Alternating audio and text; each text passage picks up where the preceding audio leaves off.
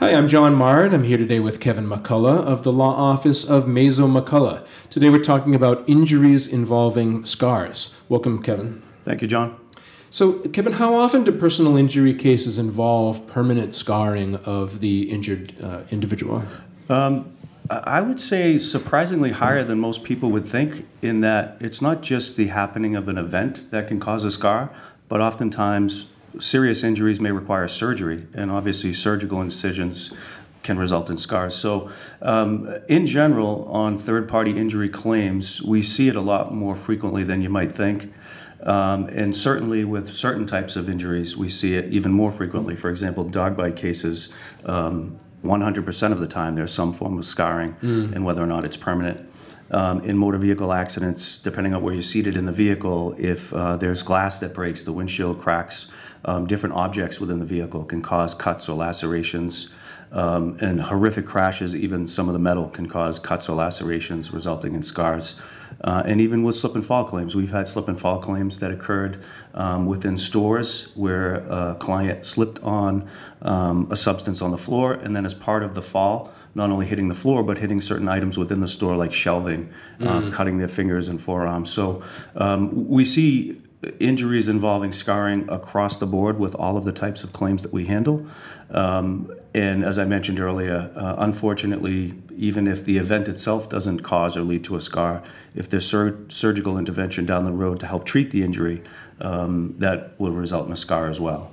Right. So generally scarring occurs when you have like a deep cut and then you need stitches, say, or something like that, and then those parts of your skin just don't ever kind of like perfectly heal so that it's flat, right? Yeah, that's correct. And it can be with a dog bite, it can be more of a puncture wound that may not sound as painful or as horrific of a scar as a bite or a laceration, but sometimes a simple puncture wound can be infected, or the way that the skin handles. And skin heals in different ways every time, even on the same person, depending on how the incident occurs.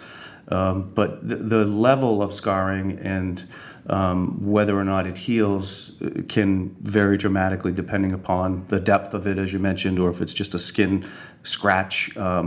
We see oftentimes with motorcycle crashes where someone will suffer injuries that are referred to as road rash, where those can be horrific injuries with skin damage, not to the extent that they can perform stitches or suturing. You simply have to let the wound heal. And simply the scratching of the skin, the scarring that can result from a motorcycle road rash type injury can look horrific. It can be extremely painful. It may involve skin grafts. So it goes across the board from puncture wound to depth to a scratch that could leave a mark. Right. So do physical scars like that generally affect the outcome of a personal injury settlement or a trial? Absolutely. You know, when we look at the different components of damages that we pursue and try to recover for our clients, certainly if someone suffers scarring, that's a big component and part of the case. But more than just a piece of the case, it increases the value of the case because it's permanent in nature. You see it forever. You know, with a motor vehicle accident, with physical therapy treatment, or even a broken arm, you can heal and move on and be fully recovered. But when there's scarring involved, no matter how small it may be, it's always going to be there. It's never going to go away. And that increases the value of someone's claim. And other factors that can increase the value of a claim with scarring, even small scarring, can be if it occurs on children, or if it occurs on someone's face or on their hands. You know, different parts of the body. Any reasonable person, you know, would know and appreciate how a scar on someone's face may impact them versus on their chest or on the back of their arm or something like that. So yeah, the age of the individual, where on the body the scarring may be, those are all different factors that could certainly impact and increase the value of a claim. Okay. And how does that come up during the trial, and how do you talk about that with, you know, maybe even a potential jury? and explain to them that, yeah, this child now has this scar that's on their face, and they're going to have to live with that for the rest of their life, and it might affect, their ability to find a life partner that, to be with, or it might affect them being able to get a job later on in their life, or how do you sort of explain that to a jury so that they understand the full implications of this scar and the effect that it's going to have on this person's life? Yeah, so as far as evidence at a trial, we use visual photographs, sometimes videos, deposition testimony, and firsthand the juror is getting to see the scar. Those are typically ways that we would present those damages to the jury. But there is the component of trying to show the jury that it is going to be potentially a life-altering injury or a life-altering scar, and certainly going to be there for the rest of someone's life. Oftentimes what we see in the cases that we handle, because the scar is a result of a traumatic event, we don't see it that it would be, preventing someone, at least we don't believe, from entering a certain relationship or getting married, although they may feel that way with the psychological piece of an injury. But those are all things that we have to try to quantify and have to try to show to a jury of value. And oftentimes, by the time we get to trial, there is some healing that goes on with the scar. So it is important for us to work with our clients and having the knowledge of trying cases with certain injuries and certain types of scars to know what evidence works best and to know what a jury wants to see.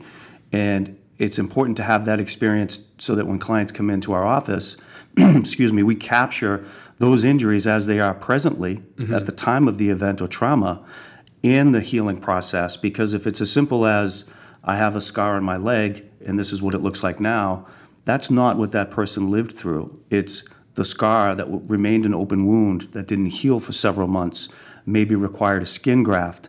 Those are all different things that we try to capture along the way to be able to show to the jury. And again, I was mentioning earlier that these scars typically result from a traumatic event. What we see is in the future, when the case is closed and someone is dealing with the scar, the questions that other people ask. For example, if you're at the beach and you take your shirt off and you have a scar on your back or on your shoulder, people may genuinely ask, oh, what's that from? And for most people, it's not the fact that they have the scar or that someone even mentioned it. It's just that now it's triggered that traumatic event that that person went through, that client went through. They have to remember that accident. And relive it. And when someone says, what's that scar from? It immediately triggers that traumatic event where now you're into telling a story to someone to explain the scar that you have, and you're sort of reliving that event again. And there's no compensation that we can get for that client at that point in time, or if it comes up weekly or monthly or yearly. So those are things that when we're presenting a case to a jury, to show the scar, to show the healing process, to try to put the jury into sort of those shoes of, wow, this is what they went through, even though it looks good now.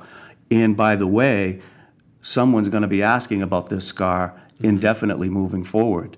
And again, reliving those events can be a horrible situation beyond the physical part of the scar. Right. So you have that physical scar, but that you have that emotional scarring as well. Yeah. And you have to take that into account.